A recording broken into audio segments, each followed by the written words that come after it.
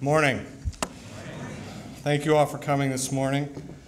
First, I would like to just take a couple minutes and recognize some of the honored guests that we have here today. First of all, from the Board of Trustees, we have Mark Hendricks. Mark, I don't know, oh, he's hiding over there in the corner. We have Dr. Ed Hightower is here as well.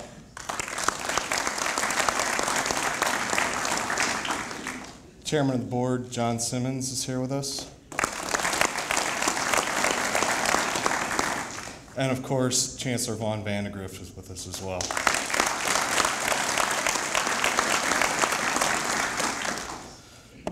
My name is John Navin. I'm the professor and chair of the Department of Economics in the School of Business here at SIUE, and it's been my privilege to chair the search committee for the past 5 months. I'd like to just take a few minutes to kind of walk through the search process, and then I'm going to turn the press conference over to John Simmons, and then Dr. Poshard will introduce our new chancellor. So, excuse me, sorry. I'm obviously not used to being up here. So soon after the October announcement from Dr. Vandegrift that he was going to retire as our chancellor, we began to form the search committee for the new chancellor at SIUE. The search advisory committee is composed of 16 members from the university community, including faculty, staff, students, deans, alumni, and community members. They were all nominated by their various constituency groups and then approved by the president's office. I want to just take a minute and kind of recognize everybody in the front row here that is on the Chancellor Search Advisory Committee. So we have Veronica Armudi, who is our alumni representative. You guys can all stand up. Betty Bergeron, the Dean of the School of Education. Rhonda Comrie, who's the Associate Professor of Nursing. Kathleen Gardner from Housing. Ron Gray, who is one of our community representatives. Calvin Gerald, who's a Professor of Theater and Dance. Brian Lotz from Information Technology Services. Susan Liu, our graduate student representative. Florence Matita, who's an Associate Professor in Sociology and Criminal Justice. Laura Miles, who's the Associate Vice Chancellor for Student Affairs. Paul Pitts, who's the Assistant Chancellor for Institutional Compliance. Elio Reyes from the School of Dental Medicine. Paul Sarvela, who is our representative from the President's Office. Joe Schober, Assistant Professor of Pharmaceutical Sciences. And our undergraduate student representative is Nolan Sharkey, who is the president of undergraduate student government. So thank you all very much.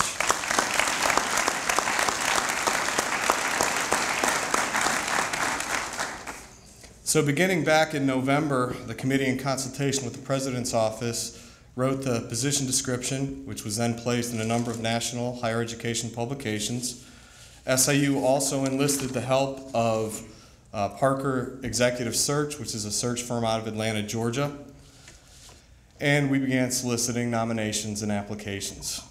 We had almost 40 applications for the position, and from those applications, the search committee narrowed the list down to 9. In mid-March, we did off-campus interviews with 9 candidates, and from those 9, we invited 4 candidates to campus for a 2.5-day series of interviews with over 20 constituency groups. It was quite a process. We received feedback from over 300 people, alumni, community members, and members of campus, so it was really overwhelming. It was fabulous. The committee, the university community, and the president, in consultation with the Board of Trustees, has then made our final selection. I just want to say it's really been my honor to lead SIUE through this process, but I can't express the tireless work of the committee members. They were just fabulous to work with. I also want to thank the entire SIUE community for their help in welcoming the candidates to campus, and also for providing us with their frank evaluation of every candidate that we had. And they were frank. Finally, I want to thank the staff of the President's Office, in particular Paula Keith and Antoinette Myers, who were fabulous. Paul Sarvela, who guided us through this process, and of course, most importantly, President Poshard, who was very patient with me as we worked through this process. I really appreciate it. That concludes my remarks. At this time, I'm going to turn the press conference over to John Simmons.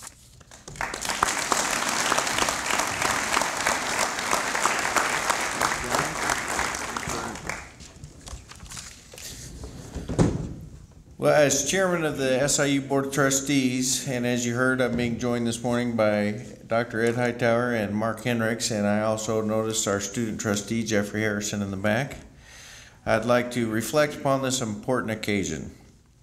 As a graduate of SIUE, the history and future of this university are very important to me and the trustees gathered here. For over 50 years, SIUE has grown in size and stature and has gained much national recognition for the quality of its programs and its people. During that period of time, we've enjoyed exceptional leadership, which has consistently moved SIUE forward. Now we are at an important point where we want to thank you and the best wishes to one of the leaders while extending a hand of welcome to another. And I'm confident that SIUE is going to move to the next level of higher education prominence. Thank you. Go Cougars.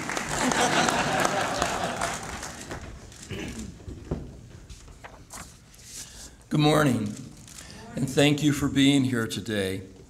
It's been my honor for the past 6.5 years to serve as president of Southern Illinois University and to watch and assist SIU Edwardsville in the goal of becoming a premier metropolitan university. Starting with our Board of Trustees, who provide policy and direction for the success of our university, and continuing on through the administration, faculty, staff, and of course our excellent students, we have much of which to be proud.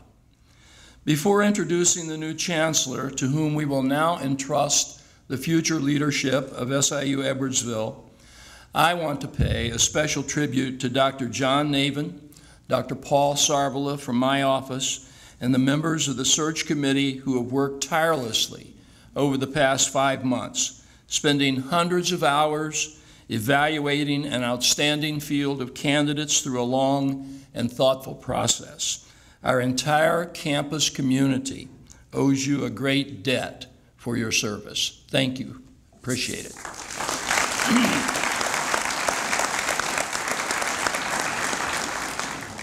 Our new chancellor, beginning July 1st, is presently provost and vice chancellor for academic and student affairs at the University of Wisconsin Stout. She received her undergraduate degrees from the University of Wisconsin System and her doctorate degree in education from the University of Minnesota. She has an extensive research and writing background. As Associate Vice Chancellor for Academic and Student Affairs, she led the assessment action leading to University of Wisconsin Stout being the first higher education recipient of the prestigious Malcolm Baldrige National Quality Award. She has been the keynote speaker and presenter at numerous national, regional, and state educational conferences on quality enhancement in higher education.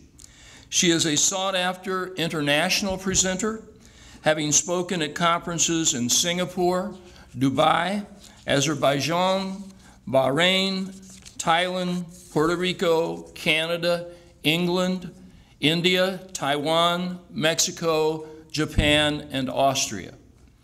In my discussion with Dr. Charles Sorensen, the chancellor to whom she reports in the Wisconsin system, his words of praise for her abilities centered on her desire for quality academic improvement. When I had my initial meeting with the search committee, I asked them, what is your #1 priority for a new chancellor?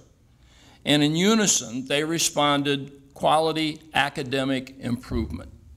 Ladies and gentlemen, may I introduce to you a person that I believe, with our help, will be an outstanding chancellor for SIU Edwardsville, Dr. Julie Furst-Bowe.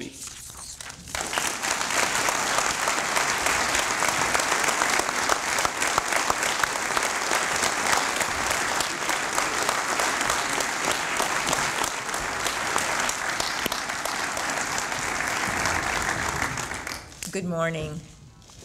Just very happy to be here today.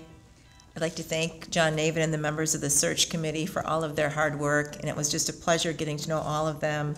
I also like to thank the Board of Trustees and President Poshard for selecting me for this position. This is a wonderful professional and personal opportunity for me.